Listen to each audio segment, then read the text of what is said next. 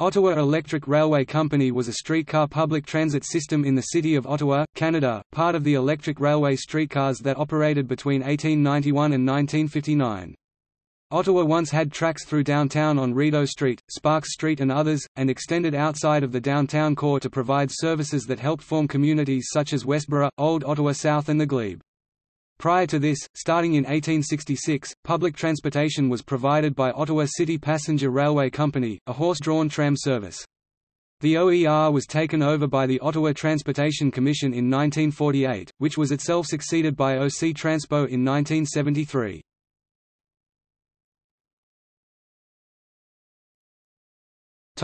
History.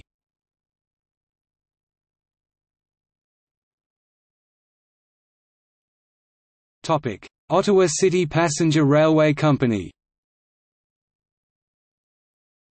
Preceding the use of electric streetcars, Ottawa's first public transportation system was the operation of a horsecar system. Tramway service began in July 1870, under the Ottawa City Passenger Railway Company, which was incorporated on August 15, 1866. The OCPR was financed largely by the estate of Thomas Mackay, an early founder of Ottawa. In 1868, Thomas Reynolds bought control of the company intending to use it to transport lumber at night from the Chaudiere Mills to McTaggart Street, the terminal of the St. Lawrence and Ottawa Railway. In 1871, Reynolds sold his streetcar company interest to Thomas Kiefer. The horse-drawn streetcars travelled back and forth from New Edinburgh to the Chaudiere Bridge.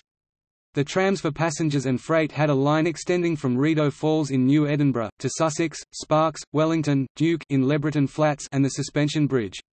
The service provided sleighs in the winter and had 273,000 passengers in its first year of operation. In 1891, it had 4 miles (6.4 kilometers) of track, 25 horses and 15 employees. The Ottawa City Passenger Railway Company had tram cars holding 20 passengers which were made of wood with bench seats.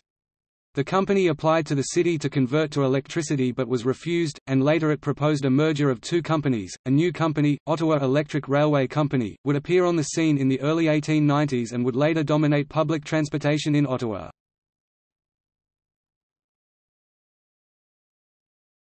Topic: Electricity in Ottawa.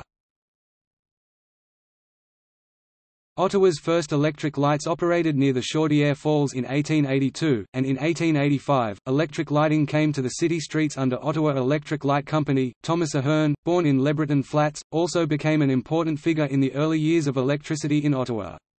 Ahern had been a telegraph operator, and in 1892 filed patents for both an electric oven and a system of warming cars by means of electrically heated water. Ahern formed a partnership with Warren Y. Soper, and for years the office of Ahern and Soper was on Sparks Street. Ahern merged existing companies Clemo's Ottawa Electric Light Company, and Ahern's company, Chaudiere Electric Light and Power Company, with a third company, naming it Ottawa Electric Company. It became part of Ahern's Ottawa Light, Heat and Power Company, which eventually was taken over by Ottawa Hydro. In 1901, Ottawa Electric Railway Company built a 2,000-foot (610 meters) canal just north of the Britannia Boathouse Club to generate hydroelectric power on the Deschênes Rapids. Although the hydroelectric project was abandoned as unfeasible, the unfinished canal was used in 1951 by past Commodores Thomas G. Fuller and Reginald G. Bruce with labour provided by volunteer club members as the basis of the Britannia Yacht Club *S protected harbour. Today, the main and inner harbour provide 250 wet moorings, fuel and pump-out facilities, for both sail and power boats.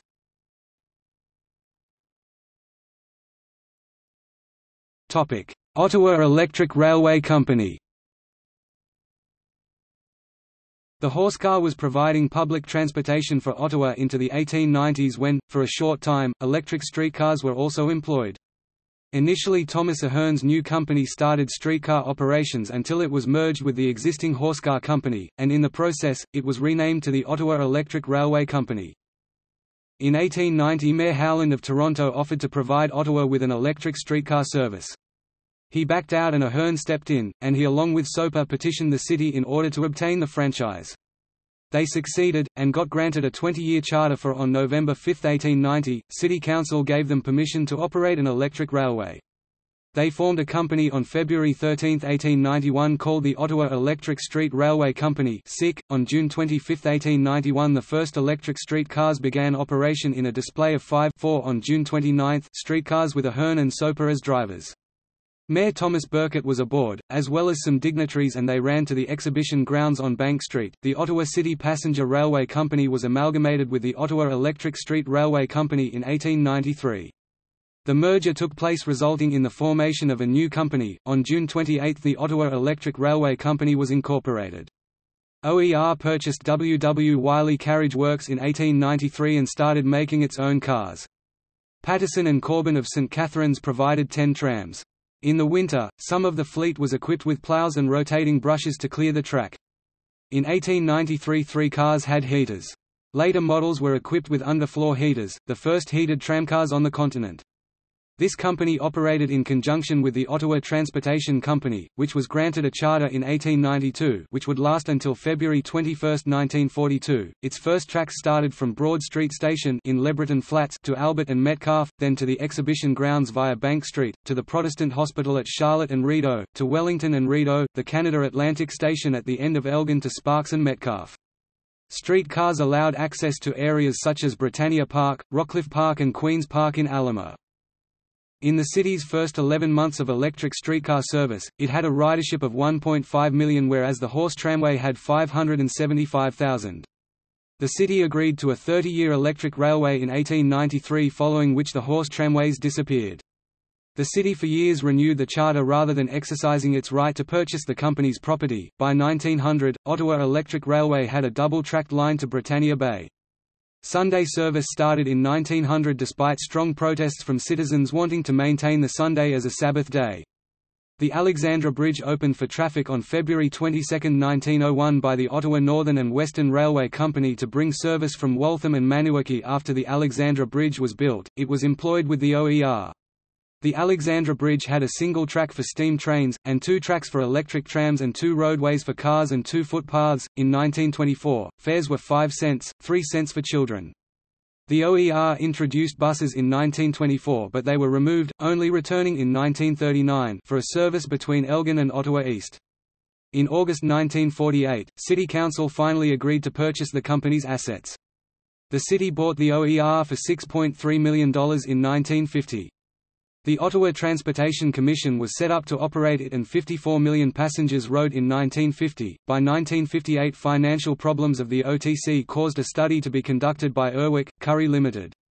In March 1958, they acknowledged the 96 aging cars and recommended diesel buses. The Ottawa Transportation Commission began implementing the plan and removed the cars. The last electric car ran on May 1, 1959, when the Britannia line was closed.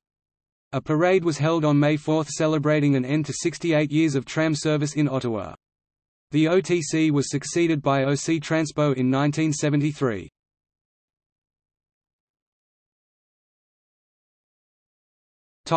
Fleet.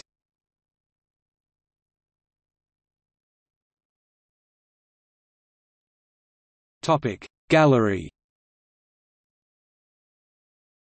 See also